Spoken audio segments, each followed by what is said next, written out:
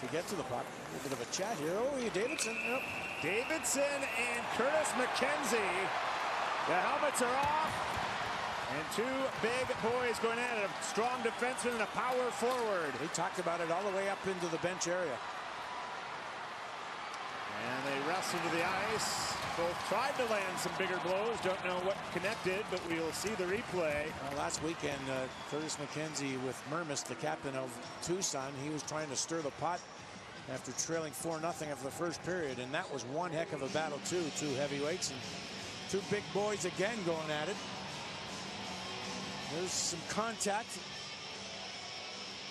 That's McKenzie, number 10 there. So I didn't see anything really going on in front of Forsberg, but they chatted all the way, as I mentioned, to the benches. And Davidson already had the gloves dropped by the time he met McKenzie. And a pretty good battle it was.